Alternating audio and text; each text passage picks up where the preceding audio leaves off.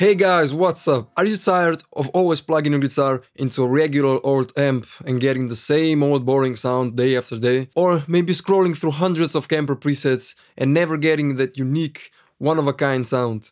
Well, maybe you should plug into something like this. Or maybe something like this. Or even something like this. Maybe this is how you can sound unique, but you really wouldn't be the first one to do this. There's a bit of a legend about a certain amp that was used by Brian May called the Dickey amp. This was a circuit board from a transistor amplifier that John Deacon put in a bookshelf speaker and wired a jack to it so that a guitar could be plugged in. At first it was just meant to be a practice amplifier, but Brian took a bit of an interest in it, and if you know Queen, you probably heard it on quite a few of their songs. Brian used it in really creative ways, imitating the sounds of other instruments, such as strings, brass, woodwinds. By layering the tracks, he actually created the whole sections.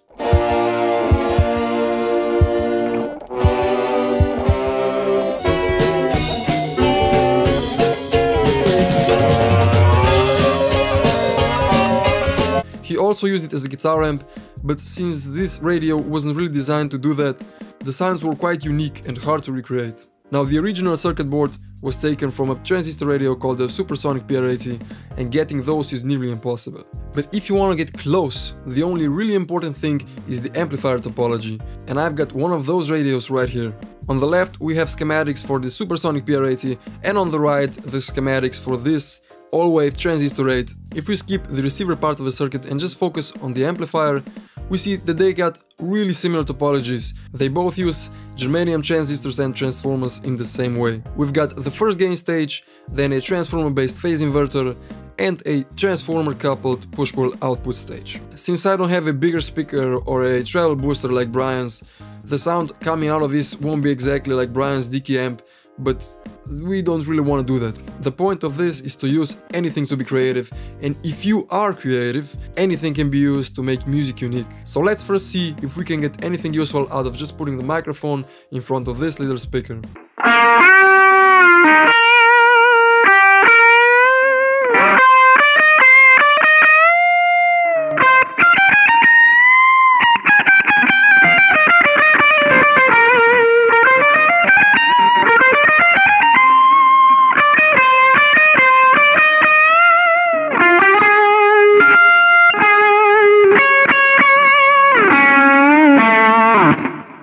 Okay, that's not bad, but can we use this type of gear for more modern music? In order to do that, I won't be just using this little radio, but also an old record player and an old tube radio. You see, with modern recording gear and all the plugins available, we can take just about any sound and make it work in the context of a song. Now let's try to play a modern song on this old tube radio.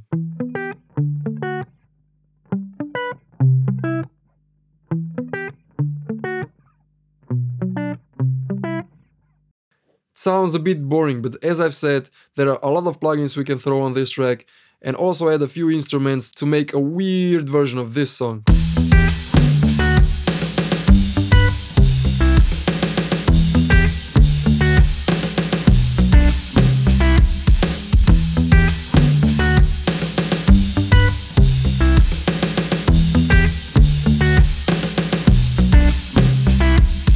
It sounds better, but now let's reverse the thinking, and instead of processing a not a very good sound source, let's use this gear to process a sterile digital recording and make it sound interesting. I've arranged the radios in a half circle so that we get a nice stereo image when recording with a Lewitt LCD 640 TS. It's positioned so that it will capture the tube radio on the left, the transistor radio on the right, and the record player in the middle. I've installed jacks on all of these, so we can now connect these to the interface and send some sounds through it.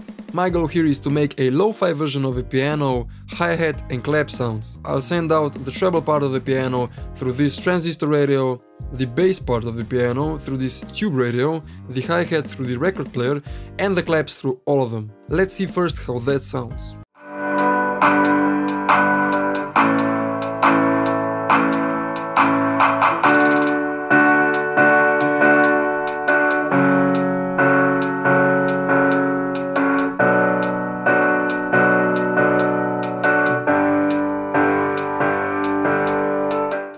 Yeah, it sounds pretty lo-fi. Let's add some hi-fi sounds to this and see if we can make these sounds work in a context of a pop song, and let's also add a simple guitar part to the chorus.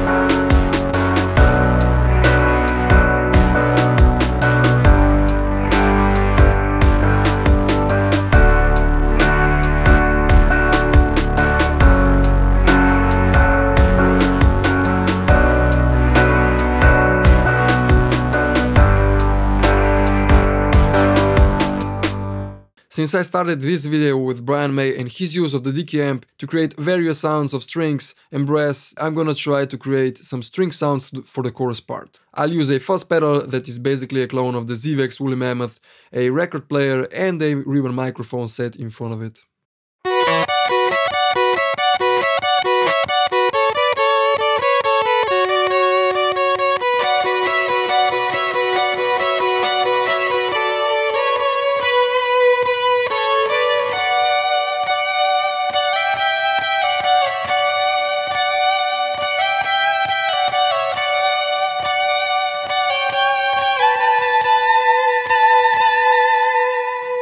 I think that works pretty well. Let's mix all of these tracks together and see if it sounds any good.